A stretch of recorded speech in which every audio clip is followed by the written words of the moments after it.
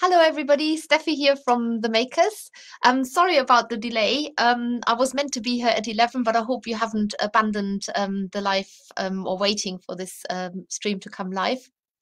I'm here to show you how to make one of these lovely, colorful needle felted birdies. And maybe you've already needle felted before, maybe you never have needle felted before, but the next half hour is your opportunity to ask as many questions as possible. My colleague Emma, I've got her in my ear, so if you pop comments into the live stream and ask away, then she will be able to feed that back to me as I can't see the comments. And just to show you the birds a little bit closer up, they're quite softly needle felted. I'd say that you probably need about 3 to 4 grams of the felting wool bats, and I show you exactly what you need and how you use it. I have got 2 camera settings, so you will see me either as you see me now, or you will see the overhead view of the camera. I'm just going to check that and make sure that it's working fine, and then you can see how the other setting will work. There you go. So you've got my hands here, and I will be working from here. And what I will show you first off is here are the birds. I will be making one of these, and the wool that I'm using comes from our it's actually exotic wool mix. I want to say tropical, but it's not tropical. And there's lots of different colors in there. In fact, there are 2, 4, 6, 8 colors in there. There's a couple missing here. And the wool mix that we sell ready has got 10 grams of each of these colors in there, which means that one of these should make you 3 birds. So you can do the maths, 8 colors, 3 birds each. That will make you quite a few birds to maybe display on the string. Or if you prefer, you can make them individually. You can line them up side by side. You can also needle felt little balls in between, or you can put little bells in between and hang them up, or they can be a mobile. And if you remember, before Christmas last year, we did the hearts here at the Virtual Village Hall. So if you've already got a taste of needle felting, then you're probably ready for the next project. So let's start out. So what you need is a felting needle.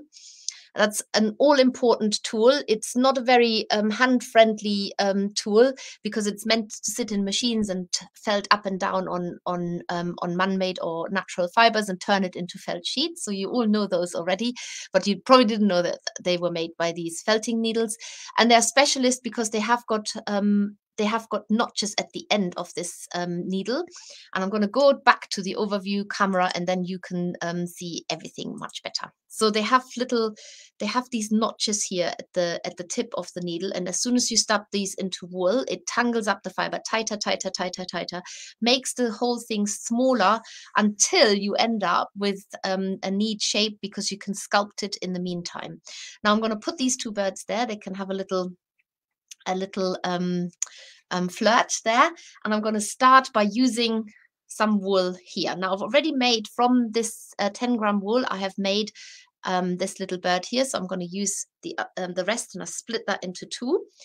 And you also need a felting mat. Now what you can see here is an ever so slightly grubby one of our earth-friendly felting mats. They come, when you get them, they're absolutely pure and lovely wool color, but this has been used over and over and over, and that's the whole point of it, that it's actually an environmentally friendly felting mat. It comes in, you have to use it in 2 layers, and it's 100% wool. So if you're already needle felting and you haven't got one of those yet, do go and get one. So the first thing that you're going to do is you're going to shape this wool bat, and the bat is defined by it having quite sort of shorter fibers, and they're all a little bit sort of messed up and tangled up, compared to wool tops, which is usually a long strand of fibers all lined up nicely. Wool bats are great for 3D needle felting. They felt down super fast, and this one is a New Zealand merino. It has got a little bit of a sparkle in there, and I'm now rolling this into a sausage shape, basically. And as you can see, I'm teasing the fibers up because I want to get as many wraps in there as I can possibly do. And when you get to the end of these wispy fibers, you just fold them into the shape, over onto the shape, and then you need your felting needle. And these wispy fibers are still sticking out there, but you're now going to tuck these fibers in by stabbing into them. And what you can see I'm doing here is I'm felting in a straight line in and out with my needle, so that I'm keeping the needle completely stress-free, meaning that there's no bend, no stress on the needle by twisting it or bending it. It is the simplest motion, in and out, straight line ever. And once you've done this, you have now learned how to needle felt if you've never needle felted before. So I've got a bit of a unshapely sausage here now, and what I want to do is I want to get to this shape. So the bird is round at the base. It's got a flat top, it's got a pointy up tail, and it's got a little bit more here on the head, pointing up. So to do this, I'm going to look at my shape now, and I'm going to decide that this needs to come up so that you can see here is the round tummy shape. And to do this, I'm turning it upside down. I'm actually holding it in that round shape, and I'm stabbing around where I want the wool to comply with my wishes, because that's what it's all about. You decide where the wool will shrink and where the shape is going. And just by doing this, you can see I've already made a round shape there. With 3D needle felting, you do have to turn your shape constantly because you don't want it to become flat. So make sure that you keep turning it. And because it's now just round, I need to now work a little bit here on the top. Now I'm going to make this slightly larger bit here, the head, and by just stabbing into it gently, you can see I can sculpt the shape of the head to be round, and work this from both sides all over. The only thing you've got to be mindful of is not to stab into your fingers. I should also just mention that for the special occasion of being here on this amazing charitable Facebook page, the Virtual Village Hall, we have given you a special discount code, which is the Makers discount code for 20% off on our products, and that is Makers with capital letters 20, which you can put into the checkout at our website. Please feel free to ask questions. Please make comments. Tell us if you've needle felted before. Tell us how you found out about needle felting. Tell us if you've heard of the Makers. Tell us a little bit about you. Be lovely to hear. And if you're watching this anytime after today, which is the 26th of August 2021, then you can tag us into your comments, so we can still answer any questions. We can still get back to you if you tag us, and we are the Makers. And I'm just going to go to the big camera so I can actually show you what our Facebook handle is. There it is. So we are squiggly bit the Makers with 2 s's.co.uk. If you type that in, that will tag us. That's our Facebook handle, and then we will see the message popping up, and then we can reply to you directly. So this is the shape of the bird now. It's still quite soft. If you want to, you can felt your shapes down much firmer. There's no right or wrong, but if you want to use less wool, then you shape it less firmly, and if you want to use more wool, then obviously you can get to the same size by just felting it down much firmer. People often ask, is there a right or a wrong way? No, there isn't. As long as it holds together, it's your preference. Some people can't but help felt really hard. Some people find it hard to felt a shape down very firmly. So going back to the overhead camera, if you need to add a little bit of wool because you've got maybe the head isn't quite distinct enough, or you need to add a little bit more on the bulk or anything like that, you can just take little wisps of wool. And that also goes for if you've got something that's unsightly, if there's a hole or a crack or something like that. And you can lay it over to cover up any cracks. If you need to build bulk, you can just take wads of wool and put them over wherever you want to build up a little bit of bulk, smooth it over, felt it in, and the wool that you're putting on top will just literally melt into the main shape. And that is a really good extra tip to know. By the way, this set of instructions for the little bird is also a free tutorial on our website. If you want to have something that you can print out, then pop over onto our website www.themakers.co.uk, and you find that and many other free tutorials on our website. We do lots and lots of live streams on YouTube as well. So if you get the taste of it, and if you want to learn more about needle felting, then find us on YouTube, where we have a channel with many videos that are already there, and we do weekly live streams at 1 p.m. on Tuesday every week. That's why it's called weekly. So I'm going to add a little bit more here. Now I've added more to the head, I want to add a bit more to the tail. You don't necessarily have to do that every time you make a bird, but I'm showing you different techniques and how easy it is to add to your shape, but also how easy it is to felt it down if there's too much. So for the tail, I'm actually stabbing right into the felting mat here, because I want it to be flat rather than round like the head. So you can do this from both sides. The fibers will just get pushed through, and then you adjust that by going in from the other side again. And you can see how easy it is to shape and just tuck these fibers away where you don't want them to be. And whenever you work on one part of a shape, like for example the bird, you might find you need to work on another part again. What I've noticed here is that this has become quite flat, so I can now make it round again by going over it again. So it's a constant turning, adjusting, looking at it, wondering where else do you need to make adjustments, and then just go for it. Now, it's such a simple bird shape that it allows you to make sort of more fantasy birds or anything like this. If you want to make a more precise bird shape, like for example the blue tit, which we have got as a kit at the moment, and the wren is coming up as a kit, and then we've also got the always very popular robin here as well. Then once you know how to make this bird shape, you will be absolutely flying making these birds. Haha, flying. That was an unintended pun. You can get these bird legs from our website as well. You can use the code to get them, which sometimes finish off the birds really lovely, especially if you're going for the realistic shape or bird look in it as such. And you might just get the taste. I mean, the robins are always lovely for Christmas. Now I need to add a beak to my bird. I need to add eyes and wings. That's what's still missing. So all I'm going to do now is I'm going to choose a contrasting color. And you can use this code until the end of this month, which is Tuesday. So that's the 31st. Is there 31st in August? I think there is. Anyway, it's the end of August. You can you can use the code, and that is I'll just show it to you again. It is makers with 2 S's 20, all capital letters, and you can pop that into the code box at the checkout. So it's pretty much at the end of when you're checking out. So whilst I've been talking, I've added a little wisp of yellow onto the side of the bird for wing. Now the challenging bit is that you're going to have to do this on the other side and try and do it at the same height and level where you've done it before. Now the good news is that if you felt something onto your shape and you haven't felted it down too much yet, you can actually take it off again.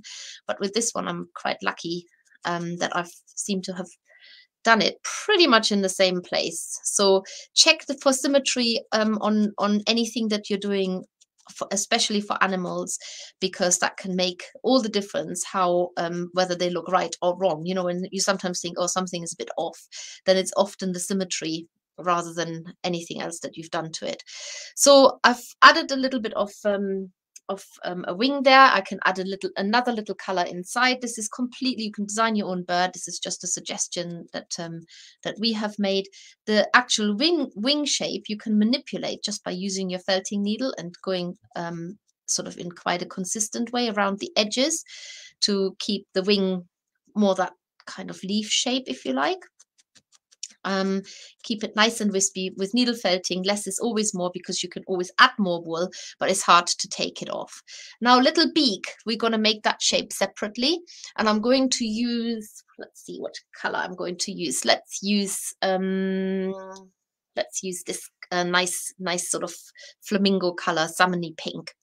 And for this, you need a tiny amount, and you're going to roll. I'm folding this in half, this little wisp, and then I'm rolling it in from the side to make a tight little sausage. So I'm literally pulling the fibers round and round and round over one particular area, and I'm laying this now onto my felting mat. It's tiny, I know, and I'm just stabbing gently into the tip of that I'm holding on to the unfelted fibers at the back. That's a good handle, so to speak, because it stops you from stabbing yourself. And to shorten the beak, I'm going in ever so slightly from the front at a shallow angle. You will get to know how the needle responds best to the stabbing. So it's not just straight in from above, in and out. You can also go in at angles, because wherever you stab the needle is where you pull the fibers. That's the direction of where the fibers are going. So if you go in and out from the top, then the fibers pull in from top to bottom. If you go in from the side like that, then the fibers pull in that way. So you shrink, the shrinkage is taking place in the direction of where you stab the needle. Once you've started stabbing and needle felting, you'll find it's very addictive. So just be warned about that. And once you've done felted the tip here, I'm just giving it a bit of a twist just to flatten down the wispy fibers that are sticking out. And now I'm broadening out the fibers here at the back so that they make a little, almost like a little platform, and they will now fit onto the face of the bird here.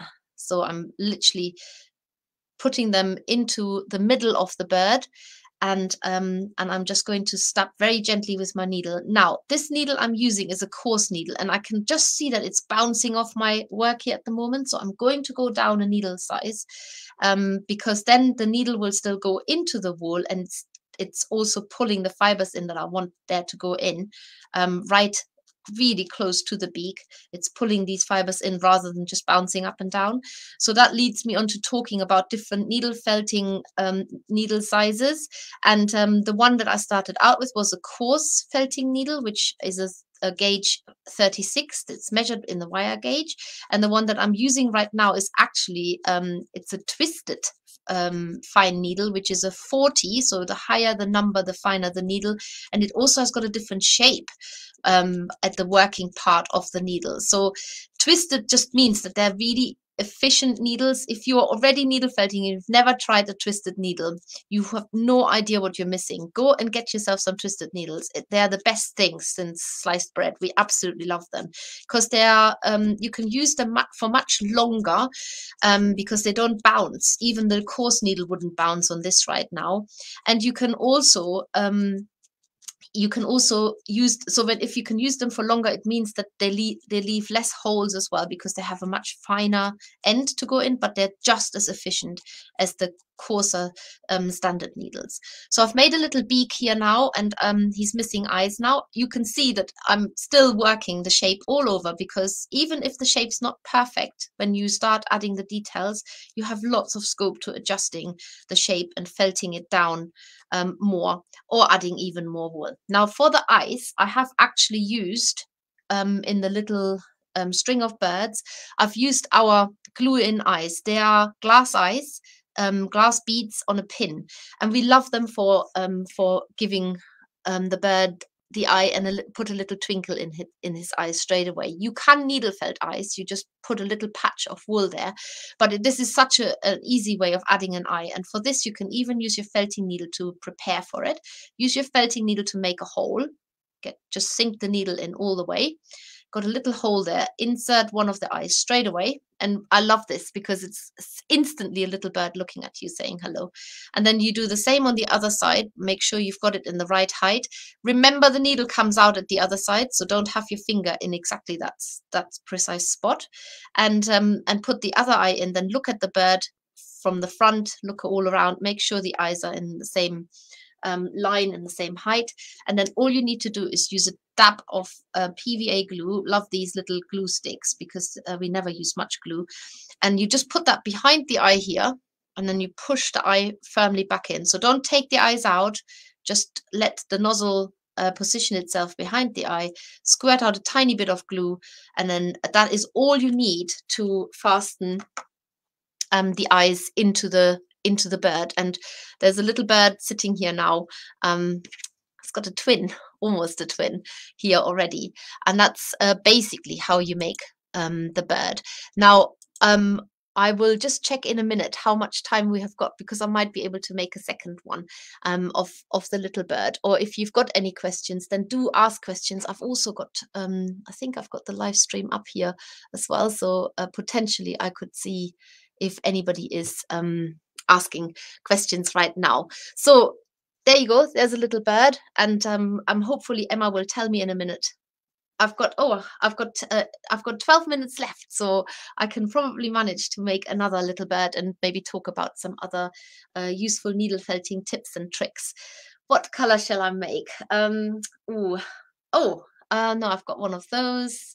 Oh, let's just make another color of, let's make a bright pink one, because it's the sort of day that needs brightening up.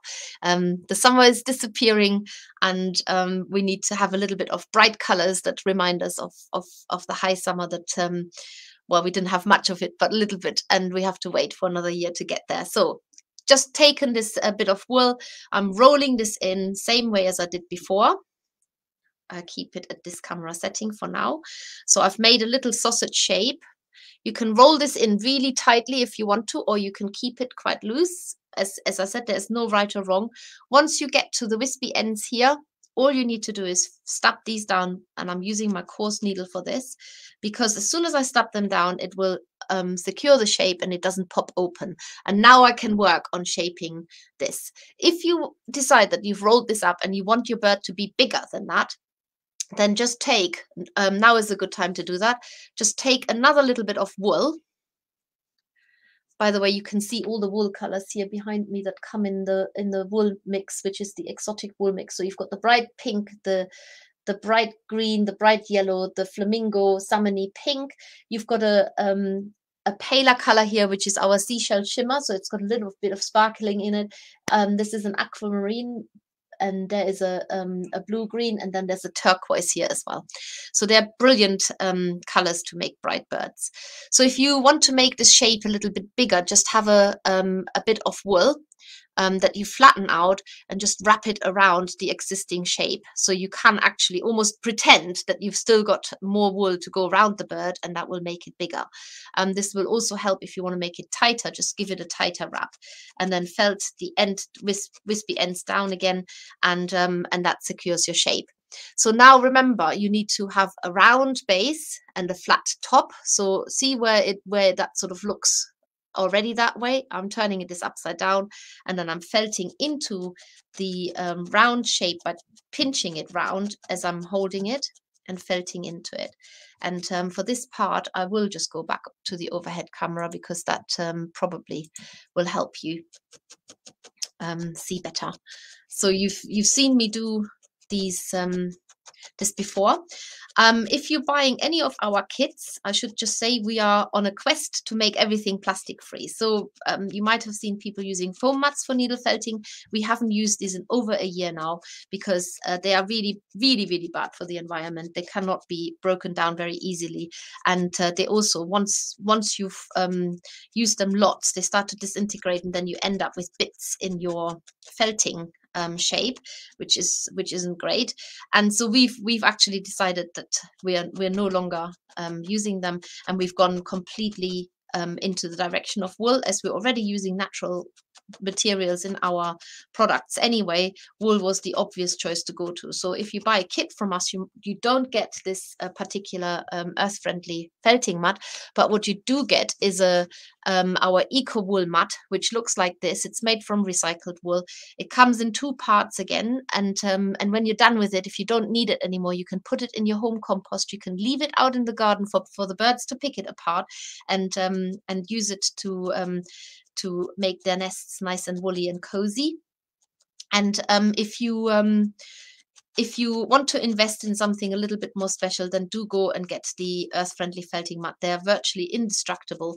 And if you need to replace anything, it might be the soft top mat, and we sell these parts separately as well. They come in different sizes from A6, which is postcard size, to A5, A4, A3, and then there are some other special larger sizes available too. Yeah, we really love them, and we've had really good reviews about them. Still shaping this. I'm making this bird super fast now. So you've seen all of this before. Flat felting the tail, going straight into the mat to do this.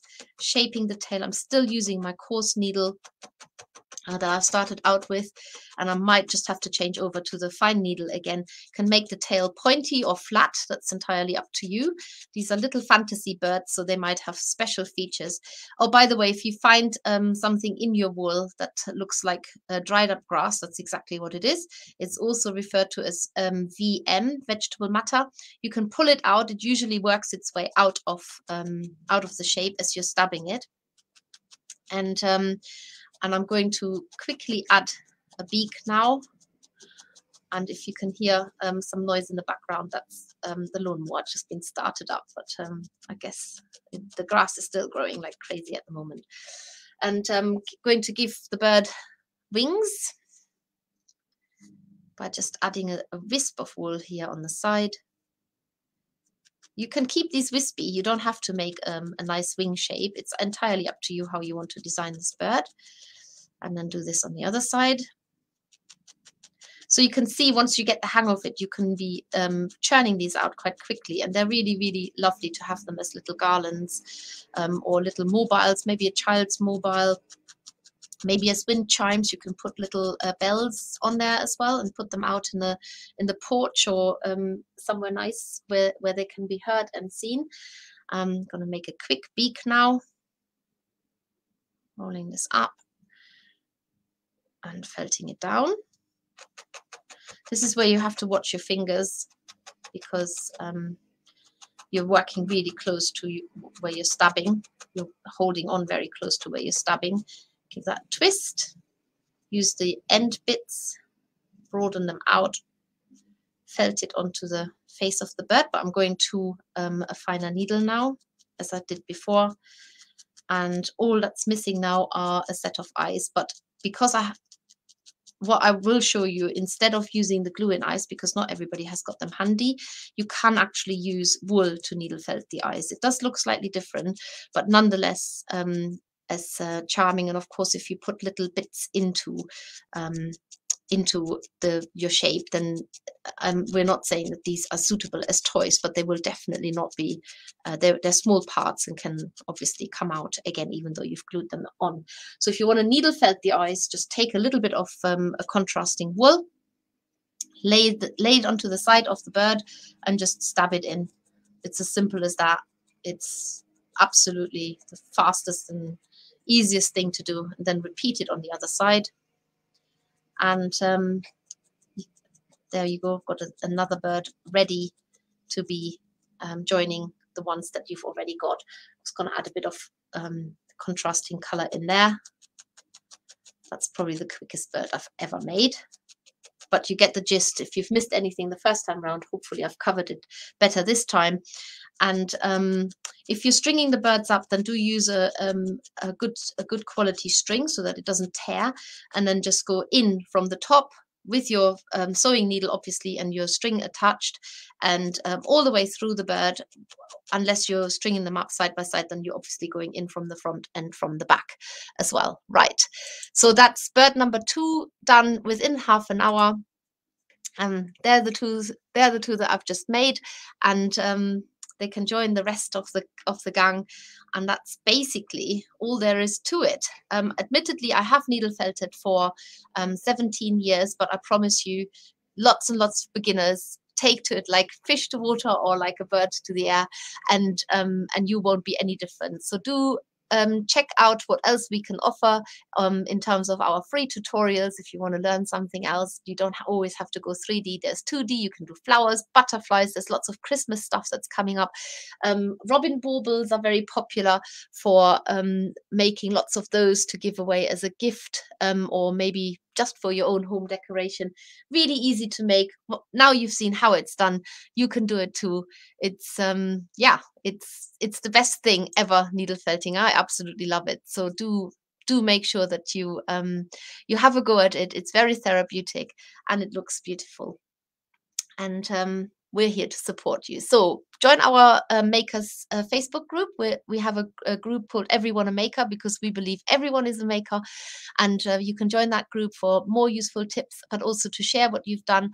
And if you want to pop anything in the comments here, maybe a picture of what you've made, that would be amazing.